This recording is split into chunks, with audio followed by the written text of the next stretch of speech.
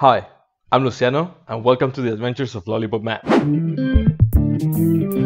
In today's episode of Blender for Maya Animators, we're gonna talk about a few functions that are embedded in Blender and are really good for animate, like flipping, selection, and copy pasting and inverted pose. Stuff like this that we usually get from animbot. So let's show you. So here's my crappy run cycle.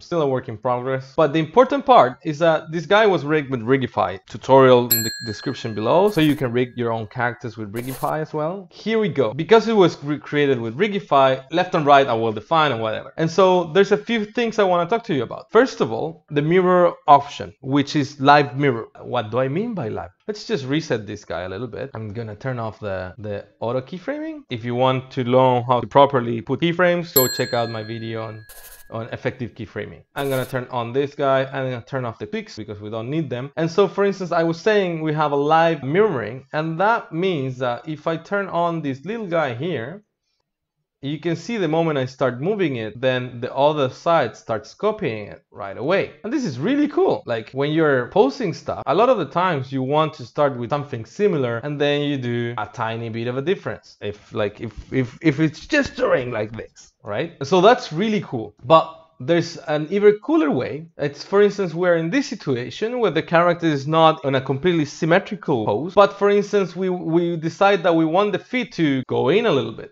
And so we can turn the mirror on and yeah, it will pop the other foot towards the same place. But if we go to the options and use relative mirror, now I can just move this inside and it will do exactly the same on the other pose based on the fact that they already have the starting pose. That's very powerful. This is not something that you'll use in every single move, but when it's not there, you miss it. So the second one I want to talk about is copy paste inverted. So I can grab this character, like select the arm and the leg and then Shift G, layer, because they're in the same layers, and then copy that pose, move around, paste.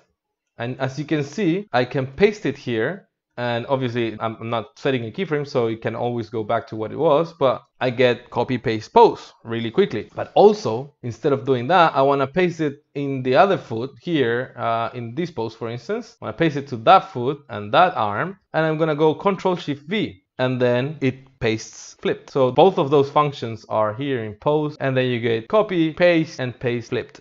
Really handy for creating cycles and other things. So yeah, that's how I created this guy. Cool. The other function that I really like in animbot, we're lucky to have the same as well. You can go here and flip active. And flip active will select the opposite controllers that you have selected. The problem is, first of all, the hotkey is very, very long and very far away from where we want it. Where was it again? Flip, select. Yeah. So it's very hard to get to it because it's Control Shift M and it's all the other way in the keyboard. And then the second thing is that the extend function also is great, but it's not great that it's a function that you need to turn on after the fact. So I want them to be assigned either to two hotkeys or to a pie menu where I do one on the other one and one on the other one. But in this case, because I don't know how to do a pie menu, I'm gonna make another hotkey. And so let me show you. This is rather easy. I'm gonna go to preferences. So I get the key map bindings here. I'm just going to go to 3D view, armature, and then armature global, and I'm gonna look for it, and it's here. It's called flip active selected bone. I'm gonna copy this little code here, and instead of pasting it in armature, I want to paste it in pose. I'm gonna do a little tweak for it. So I'm just gonna go to the last one because it doesn't exist here. I think it should, but oh, there we go. That's the one. So that guy, I'm just gonna change it to F. As you can see, it's grayed out the extend. I'm just gonna turn it on and turn it off again. So now it's actively always off. And then I'm gonna copy this, and then I'm going to go to add new, paste it, and then actually F, and then Shift Control, and then with extend on.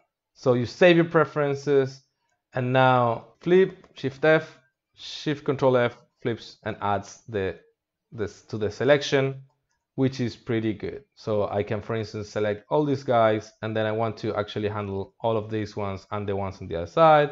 Shift Control F will get me the rest of them. Or if I just grab this controller, this controller, this controller, this controller, this controller, Shift F will just flip and select me the opposite ones.